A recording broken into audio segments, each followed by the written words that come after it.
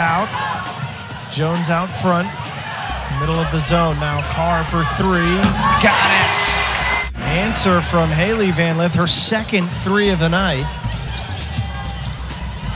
Here's Wagner. Mair for three. Got it! And Jeff, just this back and forth pace right now. Van Timmeren gives BC the lead. A 9-0 run. It's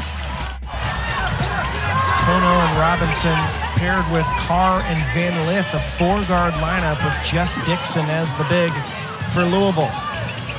Trying to find her in the post, but Carr fires a three and got it. Good, solid defense, so we've got a battle. Carr, Van Lith, Cochran, Dixon, and Jones on the floor. Some people may not think those deflections matter, but they do. Van Lith for three. She has been fantastic. Here's Van Lith. Trying to turn. Steps through and flips it up and in.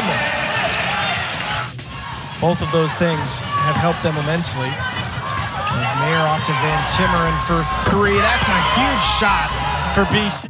While dribbling out of traffic. And that's how this thing is going to end. What a game this was, and Louisville is going to hang on and win 73-65.